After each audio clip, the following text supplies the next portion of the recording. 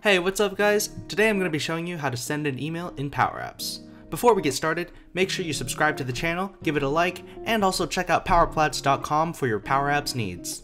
I'm trying to make these videos a bit shorter so that you can get along with creating your PowerApps without wasting more unnecessary time. So let's get started.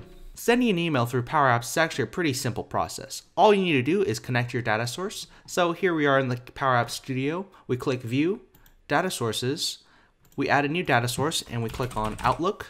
And you're going to connect Office 365 Outlook, so let's click on that. And now that Office 365 is connected, we're going to close out that data source. And then let's check out the function. Let's go to Insert and then create a button. I'm going to resize the button here to make it easier for you guys to see. Let's increase that font size to 40.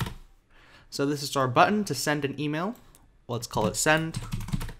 And then inside the OnSelect function of the button, we're going to type in Office 365 Outlook dot.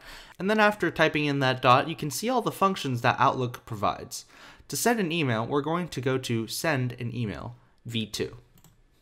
So Send an Email v2 is there, so it's Office 365 Outlook.send email v2, and then we have a parentheses. Up here you can see our variables to what kind of email we're going to be sending.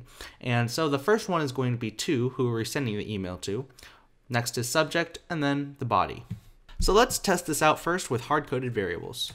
So I just created a new email called powerplats1@gmail.com. So let's hard-code that in. And then let's also type in a subject, test, and then a body. And so now, whenever we press this button, we're going to have this email sent. It's going to be our Gmail right there. We're going to have our subject and then our body. So let's go ahead and test that out.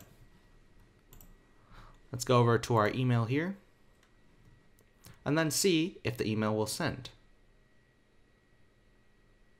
And there it is, Henry Wong test.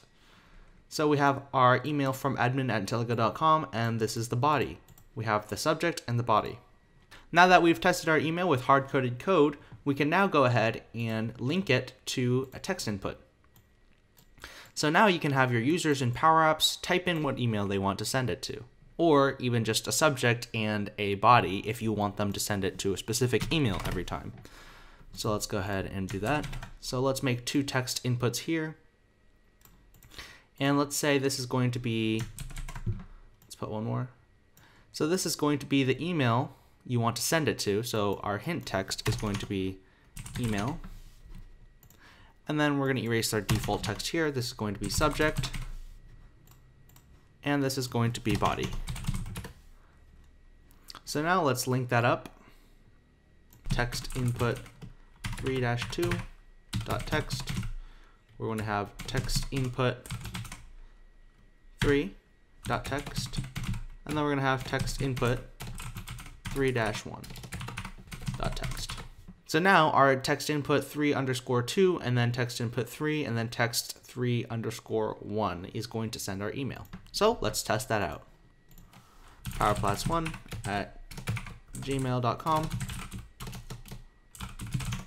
test2, and then body2. And then we're going to send that email. And let's check out if it sends. There it is, test2, body2. And just as a side note, you can also include HTML code in your body. Let's test that out here. Let's put in some HTML code for our body and make this bold and italicized. So our body2 here is actually going to be some HTML code. So let's send that. And so now we should be getting an email called test2, but with the body and the body bolded here. And here it is, body2. To add on to that quick tip, you can also include the HTML code outside of your user body. So right here we have our text that our user is going to enter, but outside of that text we can also include HTML code if you want that to appear in your email as well.